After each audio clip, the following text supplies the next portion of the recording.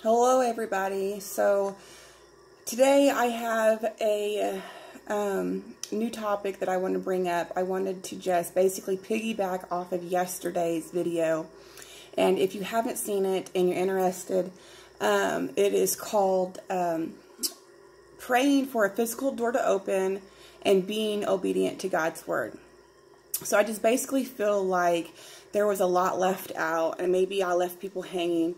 Maybe, you need a sense of direction of where to go as far as a relationship that you're in, a relationship that you're wanting, your marriage.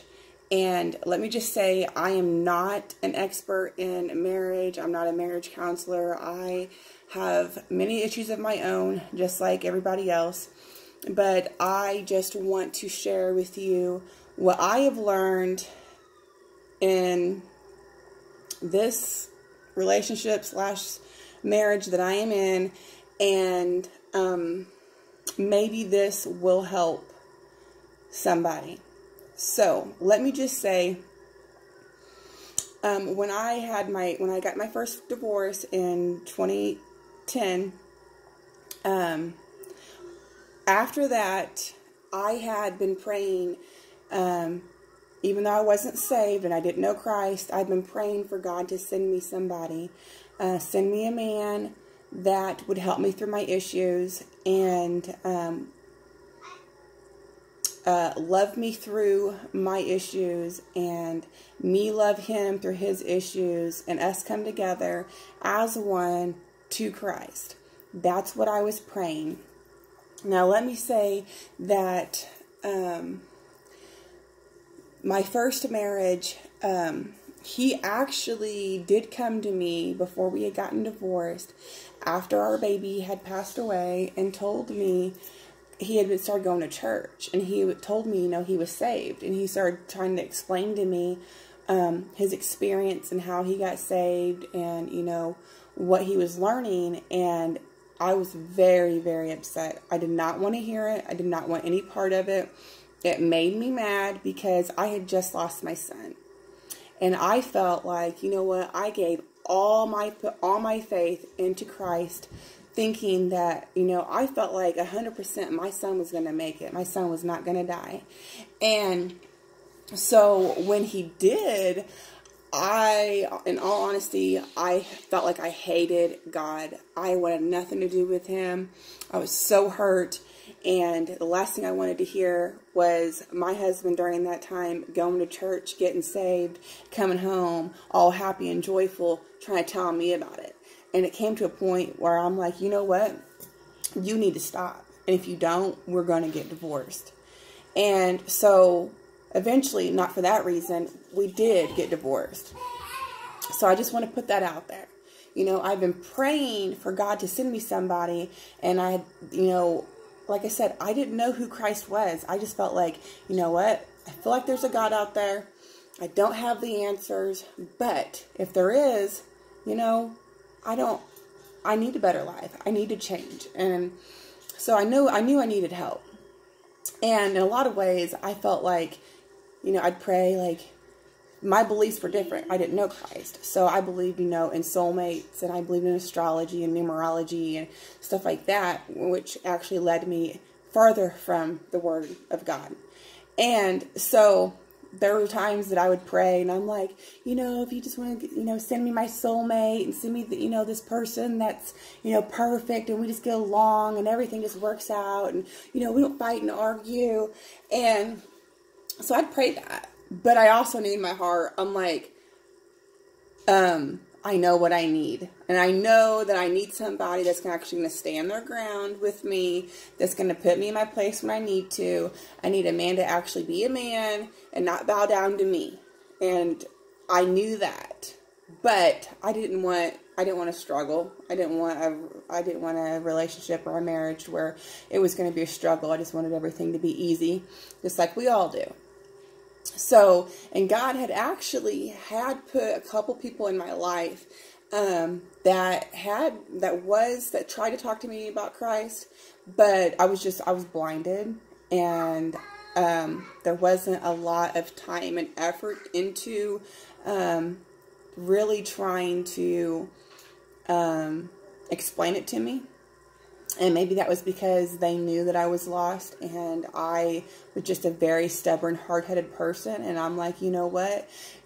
I don't believe fully in the Bible. I believe in bits and pieces of it. And I believe in astrology and numerology. And I believe in soulmates, okay? That's what I believe. And, you know, you're sitting here saying, basically, that, you know, you got to be a robot. And I'm not no robot, okay? I can't do what you're telling me to do. And so that's how I felt, and that's how it was. So God had sent me people in my life. I just never gave them a chance because I didn't realize what God was doing. So when it comes to the man I'm with now, you know, at the end of the video, I said of, you know, yesterday's video, which is called praying for a physical door to open and being obedient to God's word. So the end of that video, I said that, you know, we decided that we were going to come together to Christ, you know, in a vow that, you know, we want to be honored. I'm sorry. That's my son playing in the background. So, we decided to come together in Christ, you know, in a vow, and not just run to the courthouse or, you know, have a wedding just to get that piece of paper. Because we had both been married before, and that's what we had done. And it didn't work out. So the most important thing to us was go before God, you know. And so that's what we did. Well, the more you seek Christ and the more that you try, the more the devil is coming after you. He knows what you're doing. He knows that you are you are an enemy of his, and he's going to do everything he can to stop you. So just because I came back and we decided, yes, we want to be together. Yes, we're coming hand in hand in marriage to God, and we're asking him to bless this, it didn't mean things were perfect, because they got worse. And they got worse to the extent of it was so bad that I left again. And there was an extreme amount of hurt on my behalf, that I just felt like there was just basically no forgiveness there that I could have for him, nor did I want to forgive him. I've put all my effort into this relationship. I tried my hardest. I was trying to live for God. I was trying to not be an alcoholic. I was trying not to run to the bars. And for those of you that know me and my past and stuff, you know, like I was, you know, pretty crazy, wild partier.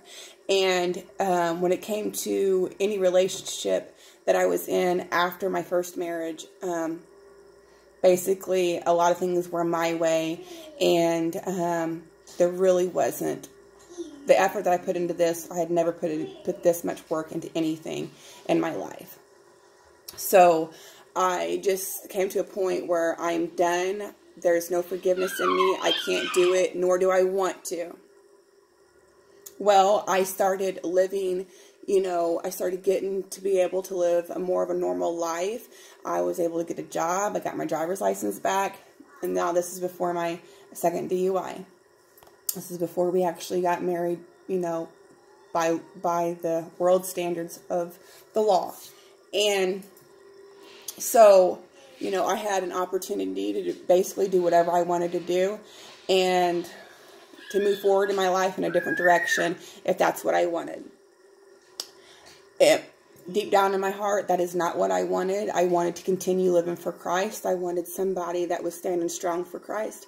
And I knew that, like, I needed somebody to stand their ground with me and not let me have my way, and just be strong in their faith and strong in their morals and values. And I knew, like I said, I knew I had a lot of unforgiveness in me. So there came a point that I said, Jesus, you're going to have to help me. You know, I need you to help me forgive because I can't forgive him. I do not want to forgive him. And there's a scripture here that I want to just share real fast. And it is 2 Corinthians in the King James, and it's 12:8. I think it's chapter 12, verse 8.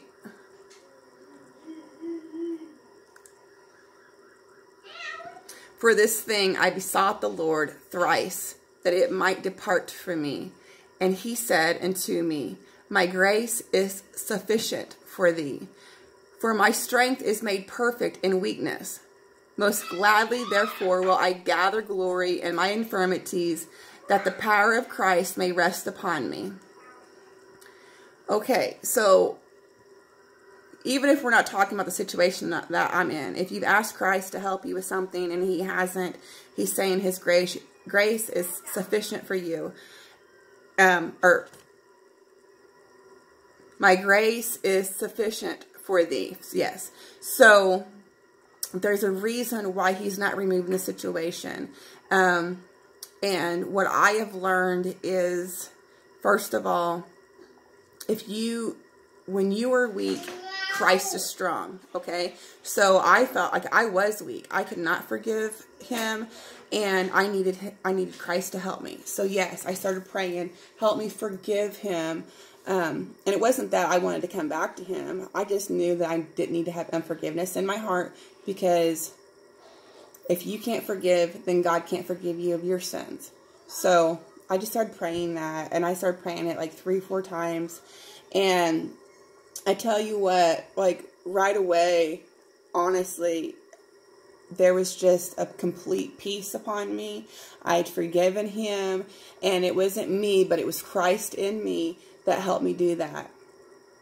And I just don't even really remember how it came about, but I contacted him, and yet again, everything was just, we just knew that yes, God's hand is here. This is who I'm supposed to be with. I am who he is supposed to be with. And we are going to continue this relationship, and we're going to continue trying because we know what our souls want, but, we're just having a difficult time with our flesh. And we're having a difficult time keeping our mouth shut. And we just needed to keep seeking Christ and just trying to keep going forward. And so let me say that if you are praying for something and you have a hindrance in your way, and you have, thorns, if you have addiction or whatever it is, there's a reason why God's not removing it. First of all, yes, you have to repent, and you have to try to put it down. You have to try to put effort into it. But God will remove it when he's ready to remove it. I promise you that. He did it for me in many areas of my life. When you are weak, he is strong. So, yes, when we feel like we're strong and we're on top of the world and we're doing good, we're very unlikely to be praying to Christ asking for help. When we are weak and we're struggling, we're on our knees, we're crying, we're begging, help me, I need your help, I can't do this on my own. That's when Christ is strong, is when you're weak. That's when he's like, okay, you're asking me to come into your life, you're asking me for help, here I am. I'm going to show you who I am, and I'm going to help you. So that's something that you need to understand. Now, as far as the order of God's order for marriage. Yes, we did come together as husband and wife by law in 2017. And things are still not perfect. And we love each other dearly. And we still believe God has put us together. And I've said many, many times, relationships and marriages are not perfect. And if you say that yours is, you might be lying. I'm not going to say you are lying, but you might be lying. Let me say that if you don't know if you're going to heaven, if you don't know if you're truly saved, then it's going to be harder for you to understand where I'm coming from, number one. Number two, God says, do not be unequally yoked. Okay, well, when me and my husband got together, we were unequally yoked because he was not, or he was saved and I wasn't. But it also says that you can be unequally yoked and that their salvation might win the other person's salvation, which is exactly what happened to me. Now, when me and him met, he was struggling with his own baggage, his own divorce and stuff like that. So it wasn't like he wasn't in the Word. He wasn't, living the strongest that he normally would be because he was weak. So when he was weak, God was strong. He was actually praying for God to send a woman into his life. And I had been praying for God to send a man into my life since 2010. And that's how me and him know that we are meant to be together. Okay. So, let me just say that me and him have had tons of arguments and tons of discussions and tons of coming together. But this is the order that it's supposed to be. If you don't understand it, okay, another thing.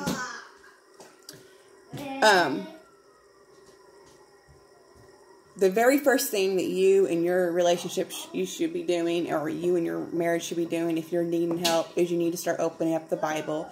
Whether you're the only one doing it, or they're the only one doing it, or you guys are coming together, that's what you really need to do. If you're really needing that change, you're really needing to be blessed, you really need to come together, the very first thing you need is Christ.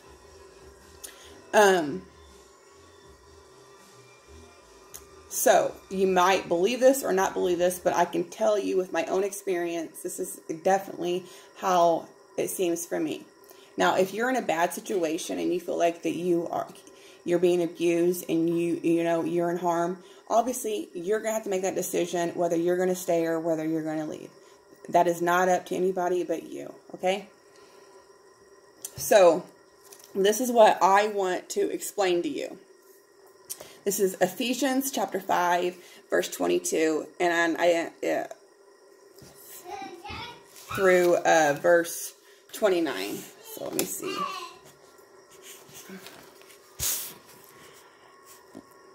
Wives, submit yourself unto your own husband as unto the Lord.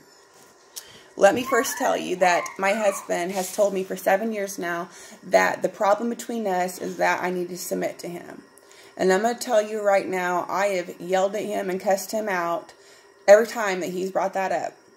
And I am not playing. And anybody that knows me knows that I am not going to submit to nobody. The only person I'm going to submit to is Christ. And that's what I have told him for many, many years. I'm not submitting to you. You're freaking crazy. And so let me get back to that though. So, verse 23, for the husband is the head of the wife, even as Christ is the head of the church, and he is the Savior of the body. Okay, Christ created the husband, the man, to be the head. Okay, so the man,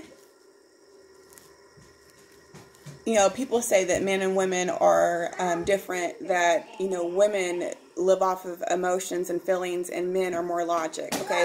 That kind of makes more sense. Men uses their, and I'm not saying that men are smarter than women or whatever, but Ace, no. That's Daddy's. It will fall and it will bust, so please leave it alone. Please stop it. Please give me a minute.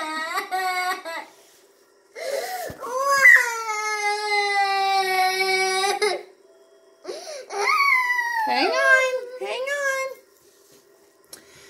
So, where was I at? Sorry.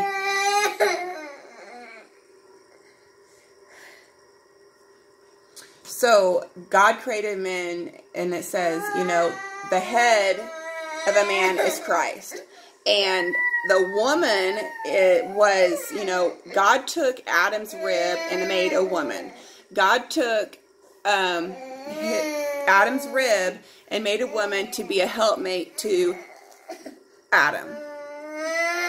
And we are considered, the women are considered the church. And God says for the man, for the husband, to love the wife as Christ loved the church. Okay, so Christ loved the church so much that he gave his body up. I mean, he hung on the cross for us. He was, persecuted and for us. That's how much Christ loved the church. And that's how the husband is supposed to treat the wife. Well, I'm sorry, I didn't finish what I was trying to read.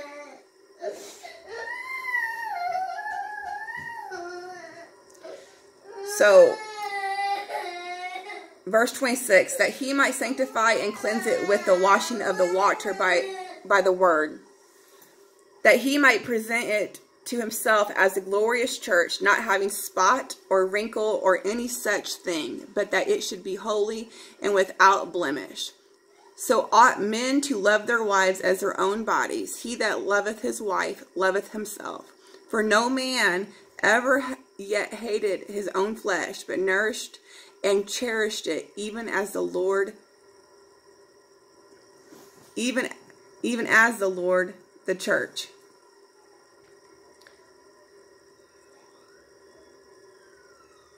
So basically what I'm saying is there's an order that God has done, and there's a reason for it. And it actually says somewhere that there is a great mystery to this. And, my husband has told me for all these years, for like 7 years now, the problem between us is that I need to submit to him. And I'm cussing him out and yelling at him and telling him he needs to shut up because I'm not submitting to nobody. I wasn't raised that way. I've put up with enough of my life.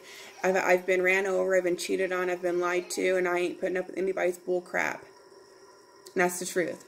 And I've known many women that has been, battered and abused and being in situations. I've known many women that have submitted to their husbands or their relationships and they're being abused.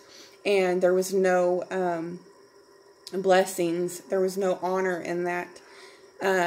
But if you're a man and you're watching this and you want to live right, you need to treat your wife, you need to treat your relationship as Christ did the church. You need to love her and you need to treat her like a queen.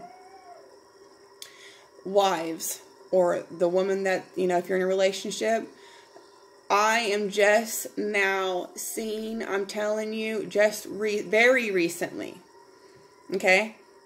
There are many times in this marriage, and I'm sure many of others, you think, we are not getting along. Like, for me, like, sometimes we don't get along, and I'm like, man, we have issues. And I'm like, how are we going to come together? How are we going to, we're arguing every day. And we have good moments. I mean, our good moments outright are bad moments. But, I still have these thoughts, just like every relationship does. And so I've been going through this, like I have, always. And I finally just recently decided, you know what? Oh, and before I continue what I'm trying to say, he always said, I'm not telling you to submit the way that you think I'm telling you to submit. I'm telling you need to submit in love. You need to submit like you're submitting to Christ. And I just wasn't having it. I'm like, no, I'm not doing what you're telling me to do. Well, recently I decided, you know what?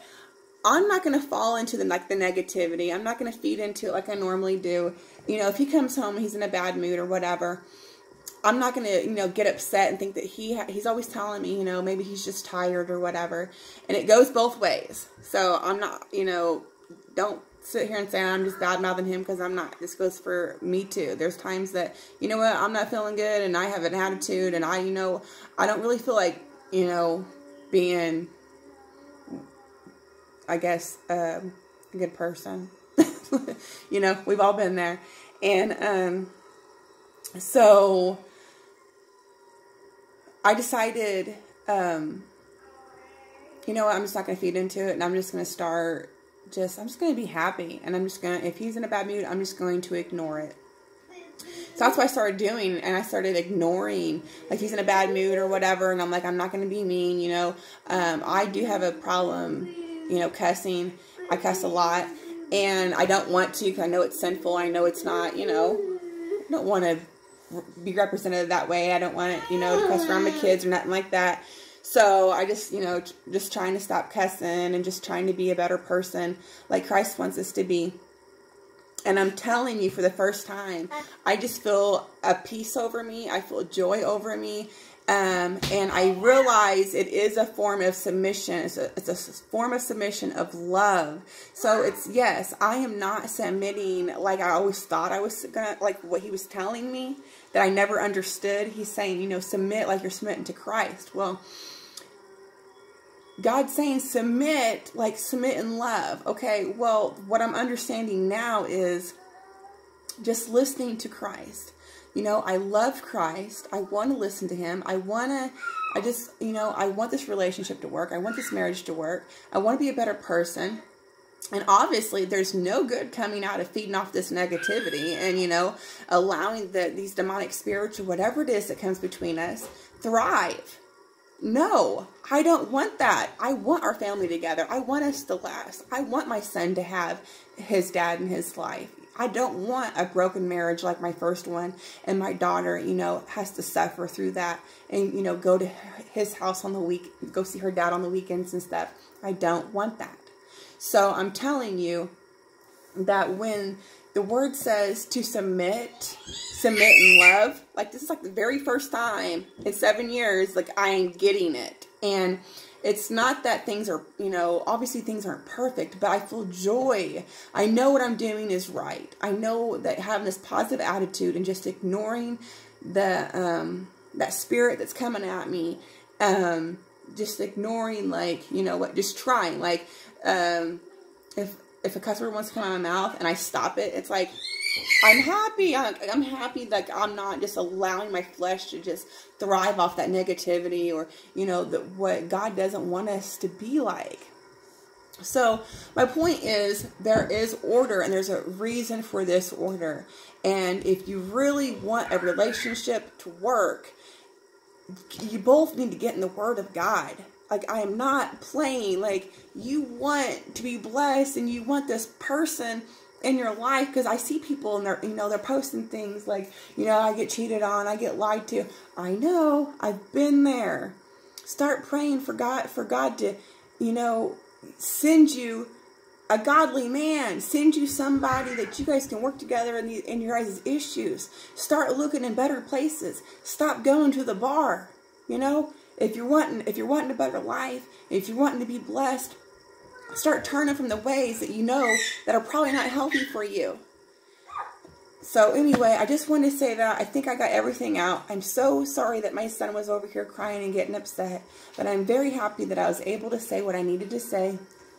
And you know what? I love y'all, and I do really wish the best for you. And, you know, if there's anything that I can help y'all with, if there's any questions, you know, I am more than willing to talk with you and, you know, share anything to an extent. You know, like I said, I don't want to say too much. This is my testimony. This is not my husband's testimony. This is not other people's testimonies. So there's things that I'm not going to say. You know, it's not the public's, you know, business. But there's no way for me to say what I need to say without giving out some information. So anyway, y'all have a blessed day. God bless. I hope you understand what I'm trying to put out there, and I'm just trying to help y'all. You know what? This world's crazy, and we all need Jesus. Regardless, we all need Jesus in all of our ways. So take care. God bless. God bless. Bye-bye.